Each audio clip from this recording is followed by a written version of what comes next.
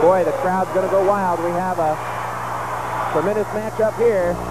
Hoxie and Plainville dueling it out. They've really established quite the rivalry. Albert Pope, a senior from Hoxie, 21-4. They're shaking hands for the Hoxie Indians going against Dave Schrant, a senior, 18-2 from Plainville. Both these boys were fourth in the state tournament last year. Pope finished at 189 pounds, and Schrant finished at 171 pounds. So we've got definitely comparable quality going here. Kirk Baker, head coach for the Hoxie Indians. And there goes Pope with a takedown. Schrant tried to come over with that headlock and then throw him down, and Pope was able to suck down on it and maintain his balance and control and drive right into the takedown. And with that drive, he got 2 points at the minute 20 mark in the first period. Balance must be crucial to a wrestler. It's absolutely crucial, and it looks like he's got a 2-point near fall being held out there by the referee. So evidently he got some back points out of that, and balance is everything. If you don't have your balance, you don't have anything. It's kind of like a politician without an election. Nowhere to go. 53 seconds in the first, 4-0. He got those 2 points. He's out in front. Again, Pope, the senior from Hoxie. Pope's trying to suck Schrant back on the mat now. And of course, Schrant would just as soon slide the other way. So we got a little bit of a contest of the wills here. Again, Hoxie has won the last 2 state titles. Well, Pope has got that cradle locked up tight. If he can... Well, he can't. The referee just called a stalemate and said, let's go back to the center. Well, these two teams have gone at each other quite a bit over the last 4 years, and quite the rivalry has developed, as we said. And both have had a state championship. Hoxie has had 2, and before that it was Atwood and then Plainville. Plainville trying to get another state title. Hoxie in the run for second. Earlier today, my younger son asked me how many people live in Hoxie, and I told him to go up there and count them. I think they're all here. Really get behind their community, I tell you. They're just crazy about wrestling in that area. We got a locked hands call coming on Pope. And so that won't do him any good. He was in a position to come up with a near fall there, but because he had his hands locked, he couldn't go on and get the point. That's a technical violation. That signal by the referee there was that was a technical violation, the locking of the hands.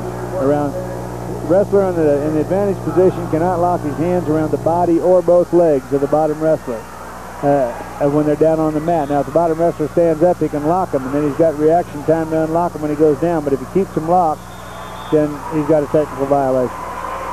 He can lock around one arm, one leg. He can get a headlock, but he can't lock around the body or both legs. Boy, and again, we talk about this Western Kansas tradition. Taking third was Elliott in this tournament. Elliott came into this tournament for Hill City unbeaten, but he finishes third. He beats Poling from St. Francis again for third. So good job by the wrestlers in the back door. Well, again, we have 3 wrestlers here from the Colby Regional and 1 from the Hoisington Regional, and placing in the top 4. Looks like Pope's trying to stay in control here and in pretty good shape right now. Now we're at the minute 42 mark in the second period, 4-1. Pope jumped out in front early with a couple points in the initial 15 seconds of that first period. Pope took second at Colby to Elliott from Hill City at that regional. In the Northwest Kansas League, he took second to Poling of St. Francis, losing a tough decision, 7-3. Both good wrestlers. And what he's done right there is he's turned an almost certain escape by Schrant into an almost a near fall for himself. Very good follow through there. A lot of wrestlers would have just turned that loose and let it go, but he hung on and came down with it and almost got the near fall out of it. Pope leading 4-1 over Schrant from Plainville, both seniors, minute 31 in the second period. Pope also the Norton Invitational champion. He took 4th in 91 at this weight class. So he's been to state before. Yeah, and Schrant took 4th last year at the 171, the weight class just below this. He's just come up a weight class this year. Schrant took 1st at Hoisington. He beat a wrestler by the name of Frater to get here in that regional. And Prater from Minneapolis finishes 5th in this tournament. I've seen Prater wrestle before, and he's a pretty good hand. So, got legitimate credentials here. Definitely, once you get to this point, you've earned the spot. And I'll tell you, 2-a-day practices, getting up early in the morning before school, getting your homework done, then going to practice after school, trying to cut weight. The dedication and the hard work that just accumulates for these guys in the classroom and on the mat is just incredible. Pope's going for that cradle again. I think he kind of likes it. It works. Yeah. Scores a lot of points with it. So nice job to counter by Schrant, though. He's not letting him have it. Got that knee down just in time.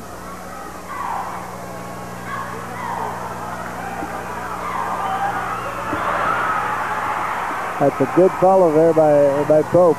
He could have lost 5 points on that one, but he was able to hang on to that wrist and suck himself through the other side and stay on top. Sure had the crowd on their feet as we mark down the final seconds in the second period. Here we go.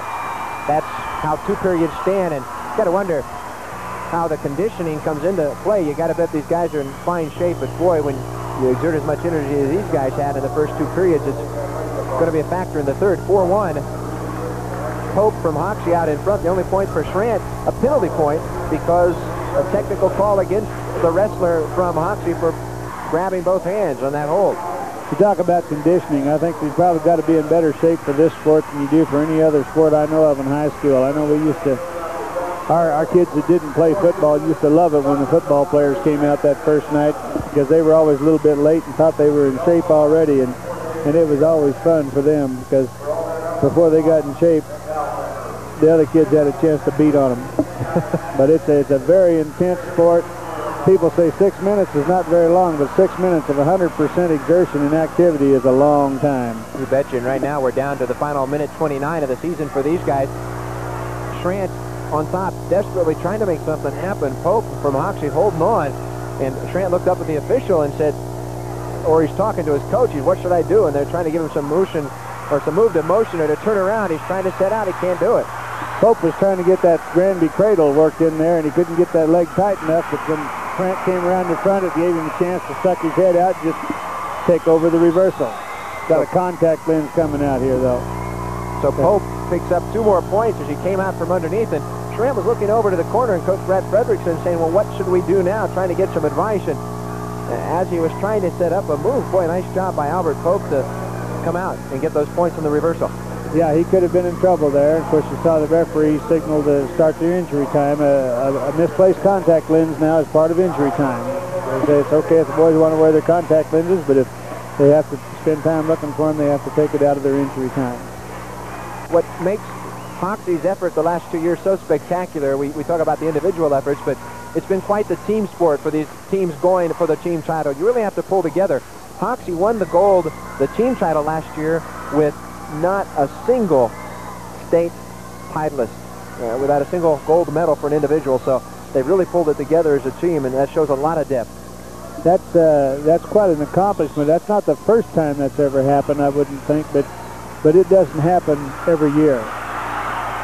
It just takes a lot of effort on the part of those kids coming through the back door in order to make it work. Boy, these guys are just bullying each other around. 49 seconds left in this match at 189 pounds. Boy, 6-2 though. Pope still in the lead. This will end the career for both of these guys, both seniors, and have just outstanding years. And they're finishing it off with an outstanding match. It's it's interesting. We haven't had a bad match yet tonight, and a lot of times the finals are kind of a dull part of the tournament, but these finals definitely have not been the dull part. And there's Pope scoring another 2 points on a single leg and a rubber arm. Pull his arm out of there and let the other man fall down on the mat where he can gain control. 8-2. Pope, the Hoxie Indian, out in front. They're going to get a state champion this year. 6 seconds and counting. I want to ask Coach Baker what he'd rather have, a state champion for an individual or for his team. Well, I don't know. I think he'd rather have the team, but this year he's going to take it as an individual title for Albert Pope. He goes to 22-4. The final 8-2 over Dave Schrant, the senior from Plainville. Schrant's record goes to 18-3. And there's the hand up, and there's the entire community from Hoxie across up on their feet. Boy, they come out, don't they? They support their kids. And for Hoxie, that might go a long way in helping them get into second place in this team chase right now. Plainville out in front with 101 points. Walkini, Hoxie with 81, not counting this last match. St. Francis with 80.5. Leota right there with, I believe, 78 points. So it's going to be a fun finish here. It's a 189. Pope picks up the win. And again, as we said, Elliott at 189 takes third from Hill City. Poling from St. Francis takes fourth. And so just a tremendous finish. And you're going to see the championship stand here in just a second for 171 pounds. Again, DJ Baskell of Plainville, the champion there. Lucas Dinas, a sophomore from Walkini, taking second. We mentioned Hoxie and their results in the past couple state tournaments. Scott City won the Northwest Kansas League team tournament this year. Hoxie took second, followed by Oakley and then Atwood. St. Francis took fifth, then Goodland, Colby, and Oberlin. But boy, I tell you, both the MCL and the Northwest Kansas League is just no easy going, any duel or any tournament. Right now, we're getting ready for 100. Mark that, 275 pounds, or the heavyweight, and this is the final match of the tournament. And we're going to hear the ground shake. I think the earth will move. Josh Dinas, a junior,